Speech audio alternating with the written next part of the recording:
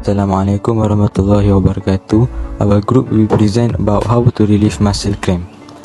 Common causes of muscle cramp: not enough stretching, exercising in the heat, dehydration, restriction in the blood supply, and lastly stress. Our group choose a warm towel as the best solution. Warm towel is very nice to use to relieve muscle cramps. All you need is a towel and hot water. This product includes exothermic reaction as it releases heat. Warm towel is very easy to make. First, fill the bowl with water that feels hot but not scalding. Second, soak the towel in the hot water, bringing out the excess. Lastly, fold the towel into a square and apply it to the area that is in pain. Thus, warm towel works. The heat from the warm towel can open blood vessels, assist the healing process, and reduce some of the pain.